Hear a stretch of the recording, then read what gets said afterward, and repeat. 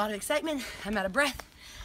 I bought myself a new horse. So, it's time to teach you guys the top 5 mistakes that we make when we buy a new horse. Number 5, I'm out of breath. We walk around them like we've known them for 20 years. Number 4, we treat them in our barn like we've known them for 20 years. We feed them the same things. We ride them in the same tack.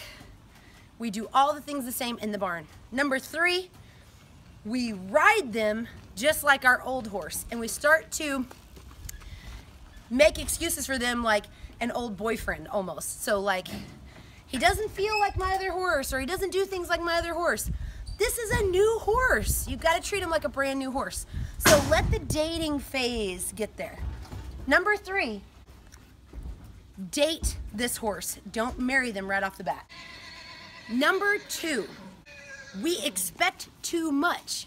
Just because you wrote a big check or a small check does not mean that you get to skip the bumps. Not any of us are exempt from all the learning phases. And the number 1 mistake that people make when they get a new horse is expecting to win right off the bat. It's not like buying a motorcycle.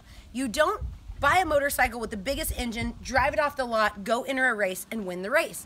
You have to learn where the gears are, what kind of fuel it likes, how to drive it correctly, and all the right buttons to push. So that is our number 1. Make sure that you utilize all of these things, get a new routine, get a new outlook, learn your horse, start a brand new feeding routine that's perfect for that animal, and have realistic expectations. So a great thing to do today would be write a goal sheet for your horse. So for me and my new horse, today I'm just going to assess him, figure out what it is that I think his feed program needs to look like, take advice from his previous owners, not change anything on his headgear today, and have really low expectations for tonight's jackpot.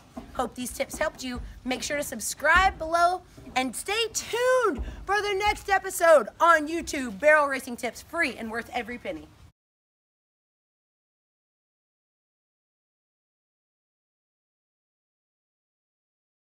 I want to show you guys the whole kit and caboodle of what to do with this horse, how to ride him, what bridle I'm going to choose, how tonight is going to go when I take him to a jackpot, what is his feeding routine going to be.